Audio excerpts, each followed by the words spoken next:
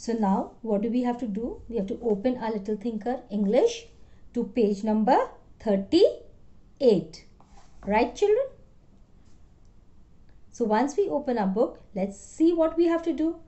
Fill in the blanks and complete the word. Refer to the box below for help. So can you see a few pictures? We have to complete the right word. For example, ought, ox and op. Right? Can you see ought, ox and op? Now can you see the first picture? It is a sign with a hand. Which sign is this? It is a sign to stop. So what is written? ST is written, stir and op. So what will we write out here? Op. So let's write O and P. O and P. Op. Moving on to the next one. It is an animal and its name starts with F. And which animal is this?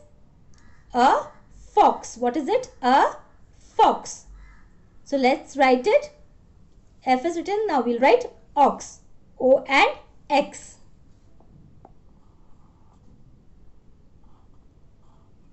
X. Ox. Fur. Ox. Fox. Now moving on to the next one.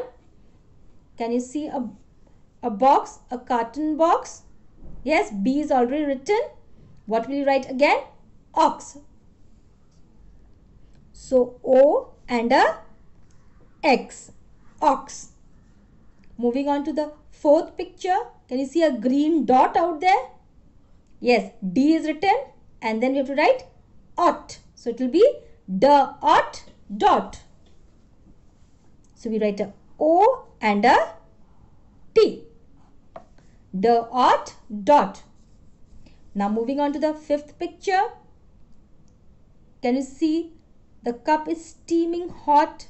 Yes, with tea or coffee, we don't know that. So what it is? H is written, so what will be right? Yes, her ought hot. O and T.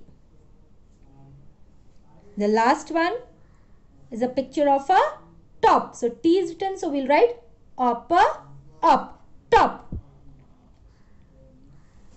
Yes, so now we'll read the words once more.